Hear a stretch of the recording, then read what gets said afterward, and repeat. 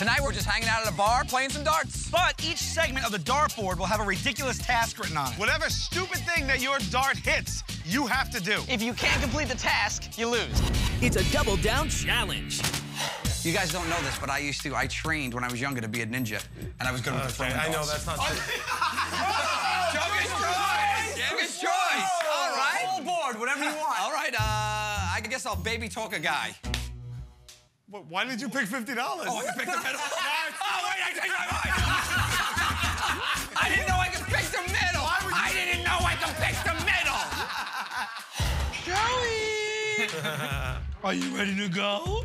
Bottle of milk, please. And I think the most important lesson that you could learn from this whole thing is that when you have a choice, Take $50. take $50.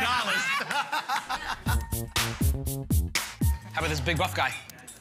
This guy's perfect. The guy's a foot taller than you. Too tall. You gonna drink winky? Yeah. You drink beers? Yeah. You drink beers? Sound like a Yoda Elmer Fudd. That's what you sound like, right? Bizarre. That's so good you drink the beers.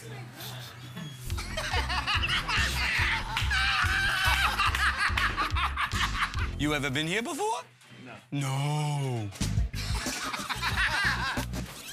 Do you like it? Pretty good. He likes it! That's a big picture. You got a big picture. You got a big picture. Ready? Gotta get your upper thigh rubbed. How am I supposed to get a rub? Now, Q, that's up here. Upper thigh, buddy. Upper thigh. Not your lower thigh. What's up, bro? Want to rub that thigh? He gave him the offer. What are you, a construction worker? He thinks he's got something on his thigh. My thigh. My thigh, huh? Oh, yeah. Nice, right? It's really nice thigh. Want to get a rub on that?